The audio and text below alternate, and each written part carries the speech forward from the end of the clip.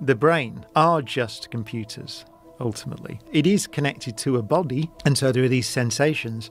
But it doesn't seem impossible that a silicon-based life form or whatever it is has sensors, it has access to the environment, it exists, it thinks. I don't see any fundamental difference between an intelligence in a quantum computer or whatever it is and this intelligence here. I know that many researchers in this area do say, they call it a brain in a jar, don't they? And say it needs to be connected to all this. This is part of our intelligence, and that's surely true as well. Sure. It's not obvious to me that a different kind of intelligence in a different structure running on a computer or whatever it is would necessarily have different motivations to us.